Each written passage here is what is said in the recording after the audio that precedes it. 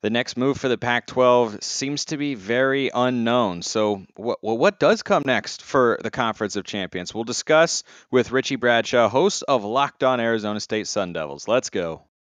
Locked On Pac-12, your daily podcast on the Pac-12 Conference. It's the Locked On Podcast Network, your team every day.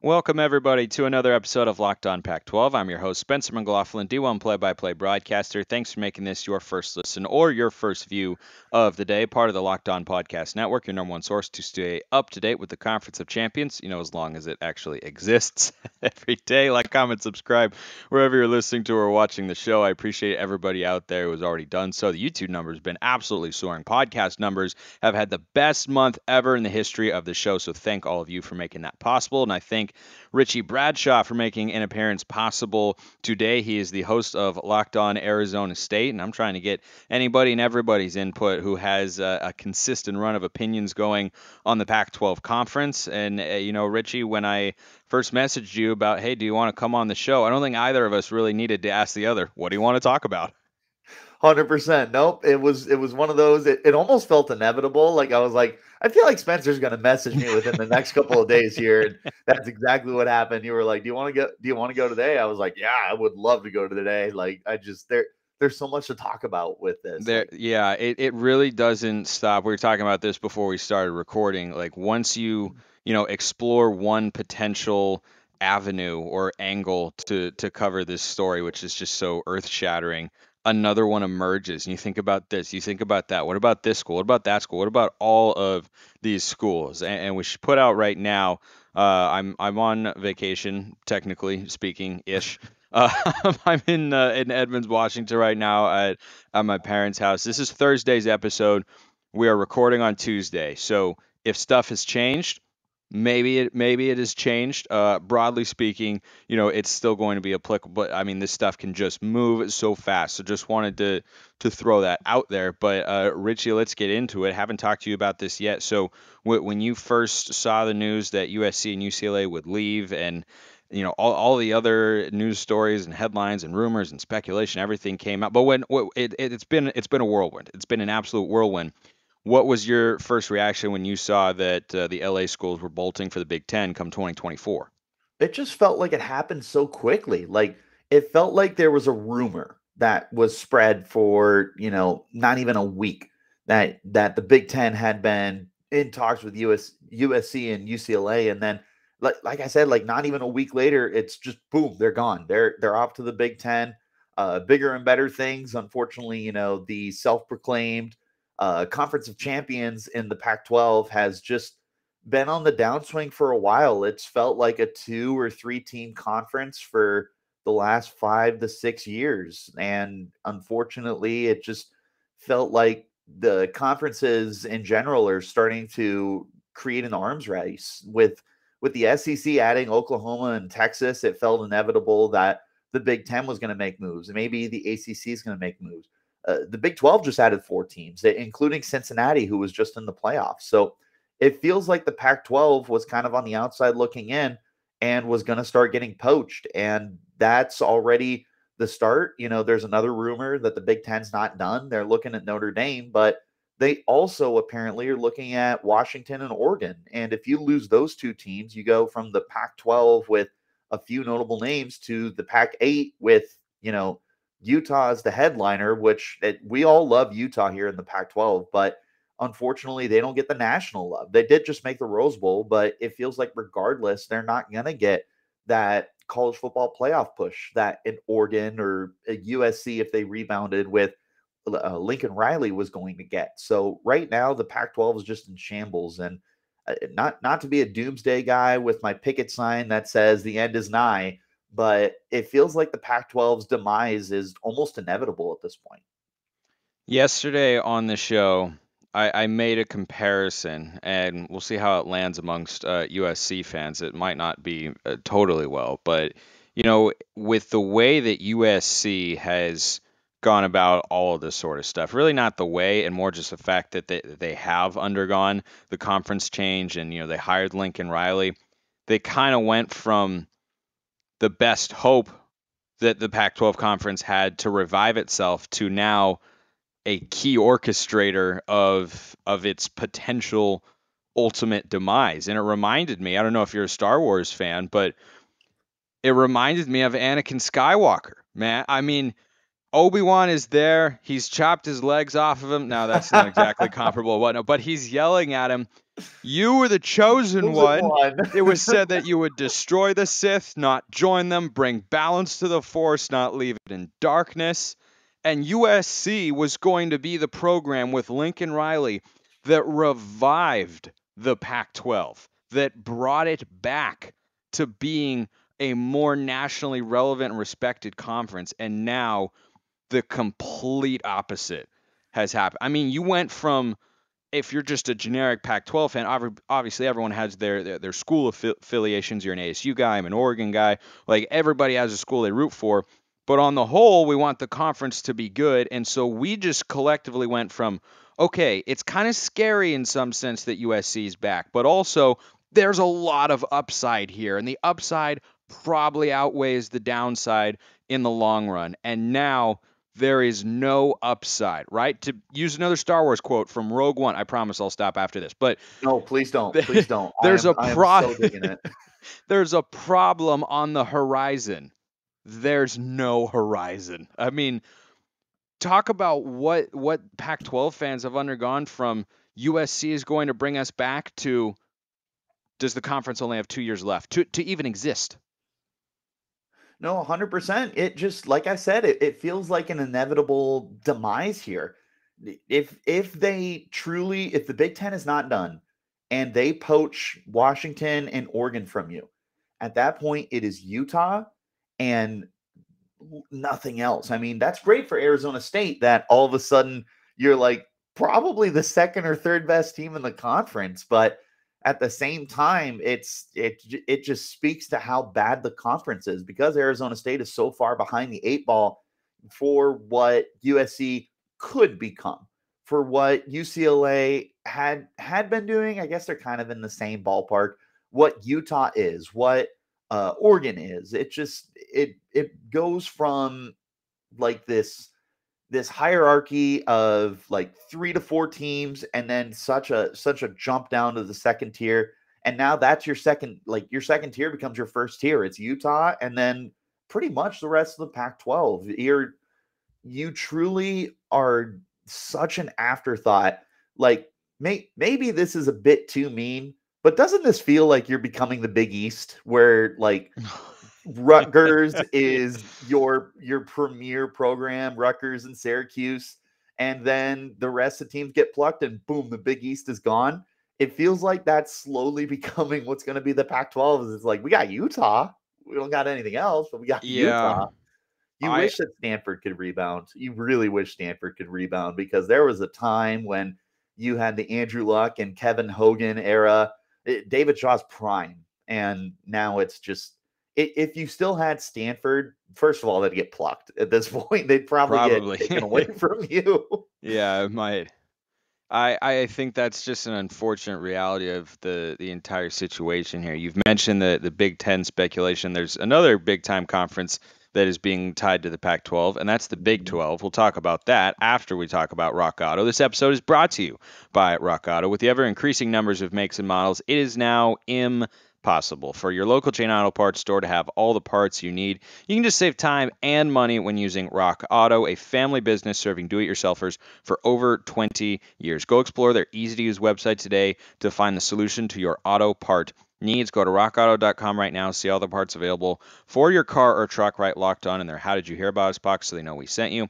Amazing selection, reliably low prices, all the parts your car will ever need. rockauto.com. Okay, Richie, so the Big Ten speculation is obvious, right? I mean, it's just a natural thing to ask. Well, if two Pac-12 schools are going there, does the Big Ten want to get more of them? Do they want to have a move kind of in a four-team pod so that they've got some, better travel proximity to some of their future Big Ten schools? You mentioned Maryland, or sorry, Rutgers earlier, but Maryland as well in the Big Ten. That's a future USC and UCLA conference foe, Rutgers, to you, Man. which is a weird thing to be able to say. The Big Ten looked like it had some momentum for going for some schools, but now that seems to have cooled off. At least as we're recording this on Tuesday night, the Big 12 seems to be in some pretty serious talks with Pac-12 schools as well. Just broadly speaking, before we narrow it down, we'll talk about Arizona State here in a sec because I obviously want your thoughts there. What do you think about the potential of the Pac-12 and Big 12 kind of merging? I don't know if some schools would get left out in that mix, but the idea of the conference merging to try to make a mega conference, if you will, to at least from a numbers and somewhat caliber standpoint, hold up against the SEC and the Big Ten. Honestly, it feels like a dream come true for a program like Arizona State. Like that seems like the absolute best case scenario. It feels like we've heard for a little while now that the Pac-12 and the Big 12 have been in conversations for a merger to create, like you said, this mega conference where you would have, oh my goodness, they've got probably 14 teams after they just added who they have. Even if you only add 4 teams from the Pac-12, I mean that jumps you all the way up to 18 teams. So it would be a best case scenario for Arizona State in this sense, which we'll talk about Arizona State in a second. But I'll go all the teams that you can add. You go from, we love hashtag Pac-12 After Dark, but no one is staying up to watch it. We're the only ones watching. Yep. Exactly. Which is why we love the madness so much, but everyone on the East Coast is in bed. And no one can blame them because we don't have any programs worth watching right now. You go to the Big 12, you get a better network deal, first of all, for a Pac-12 program that suffered so much under Larry Scott, who just could not get a good TV deal done.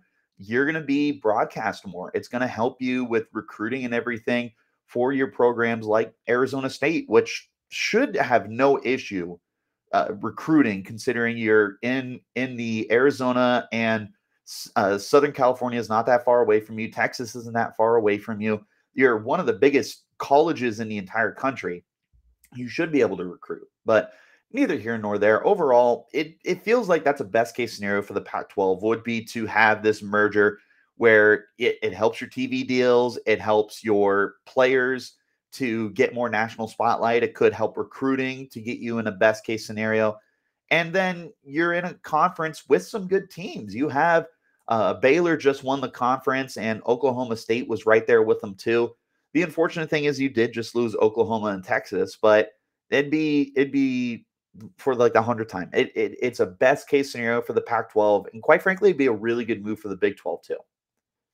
The reason I see that as such a viable path forward is the Big 10 would not do a full-on merger like that. That wouldn't make any sense. They don't need that either. What they're looking for, if they wanted to expand, would be a select couple of teams to come into their conference and bolster the pedigree of the Big Ten brand.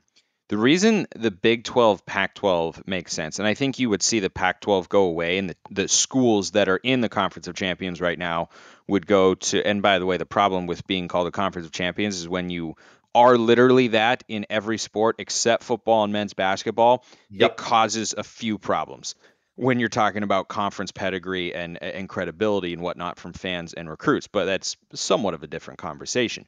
But the reason I think that makes sense is because the Big 12 and the Pac-12 have a similar problem in that their biggest revenue drivers from a TV standpoint, and though Oregon has been much better than both USC and UCLA over the last few years, it still doesn't compare to the amount of fans who are watching, right? The amount of fans who are watching not just USC and UCLA games, but who are watching Oregon games, who are watching Stanford games, who are like all that sort of stuff contributes to the ratings that you get for your games, and that feeds back to the revenue that then later comes into the conferences. And so the Big 12 and Pac-12 have that similar issue that they're trying to solve. The Big 12 is in a better place in doing it, But if you wanted to make, I mean, it would be a massive conference if you added the report I saw from Dennis Dodd of CBS Sports as we're recording this here on Tuesday night was that they were looking at 6 schools from the Pac-12: the Arizona schools, Oregon, Washington, and then Colorado and Utah as well, which would probably be the ones I would go for if I were going to choose 6 of the remaining 10 to bring over to the Big 12 Conference. I agree with you on the kickoff times and the network TV deals. Like, that would all certainly be an upgrade. But the reason that merger, I think, makes sense is because you're trying to find not just, programs to fill the places of the ones who have departed your conference, if you're the Big 12, but you want to have good teams as well. I mean, you didn't lose anybody. You lost Texas and Oklahoma. Now, Texas has been down, but Texas has also brought you some really good moments, right? They brought you the Big 12's last national championship. They brought you the Big 12's last national championship game appearance. Lincoln Riley at Oklahoma, like, that was a big time deal. So you're trying to replace that. And though you might be going for the quantity over quality directly, I think it's the best option that you have going forward, right? Like, I just see from a conference pedigree standpoint, the point I'm trying to make here, from a conference pedigree perspective, merging with the Pac-12 or adding a bunch of Pac-12 schools, I think helps the Big 12 get closer to where it was from a conference strength and a strength of schedule, point of view that you had before with Oklahoma and Texas. Do you think that? I see that as being the primary reason why Big 12 Pac-12 makes a lot of sense here. What do you think? No, 100%. I mean, it's one of those things where you really lost so much, even with just those 2 teams. I mean, you lost the teams that generated the Red River rivalry. That is a massive blow that the Big 12 takes. If you get those 6 teams that you mentioned, though, for what it's worth, that's the best teams that you have left available, short of, Colorado. But from a location standpoint, it makes sense to pull Colorado. Like, everything is kind of in that area besides the Oregon of the world. But plus they get paired with Utah as a travel partner if that ends up working out.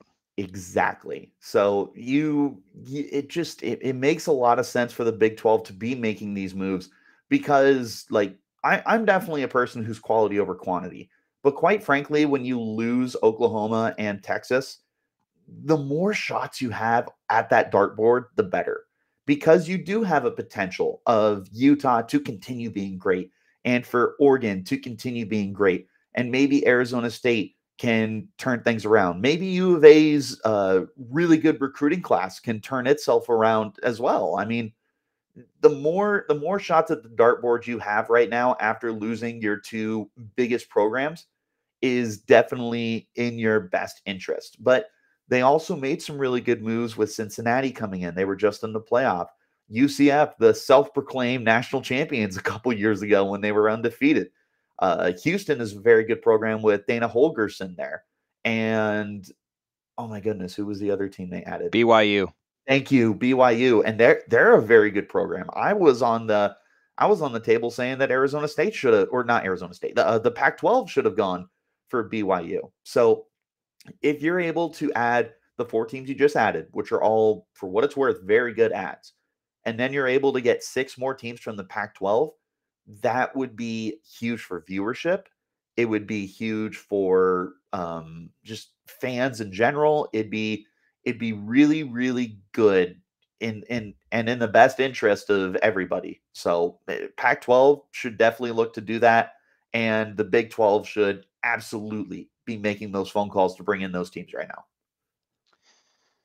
It's starting to get a little bit messy and convoluted out there, but sometimes messy can be a good thing. Like, maybe your Built Bar gets just a tiny bit melty or so. If you haven't tried the amazing coconut brownie chunk Built Bar, you'll love that. But you know what you might love even more? How about the brownie coconut chunk puff? Yeah, they've got it all. They're giving it the full treatment, pun intended, of course. That's right, the coconut brownie chunk Built Bar flavor you love in a deliciously chewy marshmallow covered in 100% real chocolate. It's like a fluffy cloud of coconut brownie goodness. I don't know what I'm missing here. The answer is nothing, except I haven't ordered them yet, which you can as well. To get your delicious coconut, rich, sweet brownie, and creamy marshmallow flavors all fused together in one, go to Built.com, use promo code LOCK15, and get 15% off your order. That is promo code LOCK15 for 15% off at Built.com. So, Richie, you host Locked On Sun Devils, talking about ASU. If you want daily content on the Pac-12's current, well, at least for the time being, Pac-12's team in Tempe, but we'll see how long the conference is actually going to last here. What do you think is the best path forward for Arizona State? And I mean, there is still the possibility. I think it's more likely than not the Pac-12 ends up seeing its teams go elsewhere. And in a few years, we are talking about what used to be the Pac-12 Conference and the amazing, 13-year run it had in its existence and such. And then the other teams might be spread out elsewhere. I see that as very likely. But it's impossible to predict this stuff, and you have to be prepared for every scenario because you just don't know. I mean, there's so many things that have to go right. Even if you think the Big 12, Pac-12 merger idea, you think that's a great idea, and a lot of people think that's a great idea, there's only about 5,000 details that have to be coordinated and figured out and agreed upon amongst about a couple hundred people to make this stuff happen. So it's not as if you just flip a switch, like, oh yeah, you just do it. You just merge the two conferences together. Like, no, that stuff takes a lot of work. And I bring that up to say, what if the Pac-12 continues to exist and maybe they add a couple schools? I threw out San Diego State, and I think Boise would be potentially an option. You could go UNLV to try to get the Vegas market, but their sports have been really down. But like there are avenues in the Mountain West specifically where the Pac-12 could potentially go. But for Arizona State specifically, what do you think is the next best step? Would you rather see them move on and go to the Big 12, or do you think that, a path for them to competing for a conference championship, even if it's a little lighter without USC and UCLA there in your path, do you think it would be for them to stay in the Pac conference, whatever it would be called at the time, and, contend with whoever is left, assuming Oregon, Washington, Utah, and those sorts of schools stick around? Dude, it's so funny. So on what's going to end up being my Wednesday edition of the pod, I am going to point out the three scenarios for Arizona State. The first one being doing everything you can to join the Big Ten. It's not going to happen. Joining the Big 12 is another, but the third option would be to stay in the Pac-12 and see the Pac-12 expand. And it's funny, all of the schools you just mentioned are schools that I'm going to highlight. Is San Diego State has been a very quality program the last few years.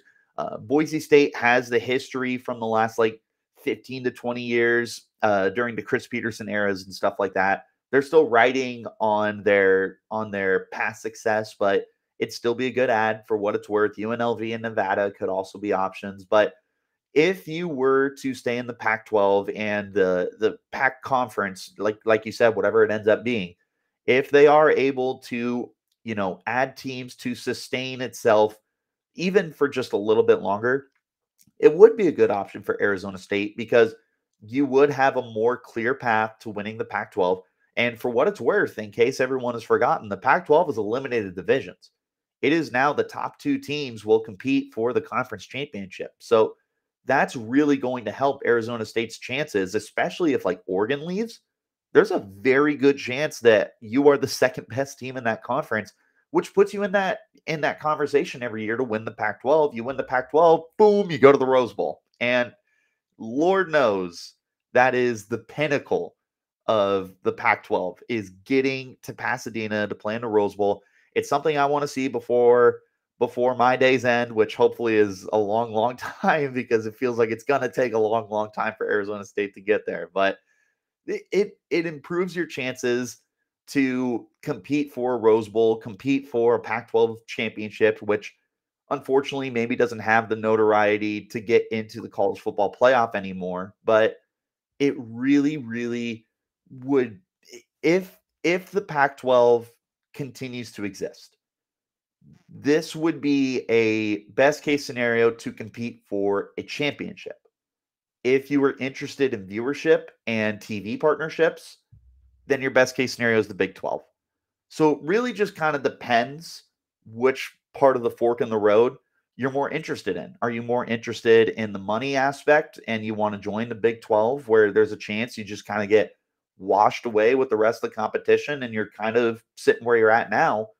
Or are you interested in staying in the Pac-12, which is going to be a significantly weaker conference, where at least you can make a name for yourself?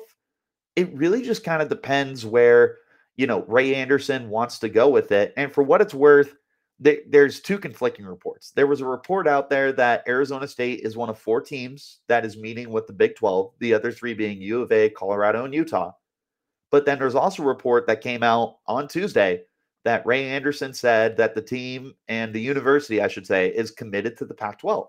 So I don't know what to believe. There's a lot of time between now and 2024 and 2030 or whenever you might potentially leave the conference. I think ultimately a big decision maker is going to come down to, is the Pac-12 going to be able to get a TV deal? Because former commissioner Larry Scott, like I mentioned earlier, just completely fumbled the bag every single year and was not able to get something done when DirecTV was in its prime. You did not have a Pac-12 channel with DirecTV, and that really, really hurt you. It really depends what path you want to choose right now. So I don't know. I feel like those are the 2 most realistic options. The Big Ten's not bringing you in. So it's between the Big 12 and if the Pac-12 can sustain itself. Would you be interested in staying? The Rose Bowl is a fascinating conversation because if USC and UCLA leave, UCLA plays at the UCLA plays at the Rose Bowl, but the Rose Bowl committee, and I'm not clear on what the contracts are and whether or not that's a yearly thing that they renew, or whether or not it's there's a 12-year deal that they're in year 8 of, about it being between the Pac-12 winner, formerly Pac-10, and the Big Ten winner, barring college football playoff appearances and such. And I just wonder if, Oregon and Washington do stick around, and nobody else leaves, I think the Rose Bowl committee, for tradition's sake, would have enough to where they would still want to have it be between the Big Ten and the Pac-12. But it just feels like if anybody else bolts, and if the conference were to stay alive, which seems like less than a 50-50 proposition at this point. Kind of feels like 60-40 at least that it's not going to, but I don't rule it out entirely, because a lot of things can change. But there could come a point in time, if the Pac-12 were to become weak enough but still exist, where the Rose Bowl committee might look at it and say, yeah, this is not this sort of conference that we want to put up in this game. And they're their own entity, right? The Rose Bowl, the people who put on that entire production, that's their decision, and they work stuff out with the conferences and have that in place.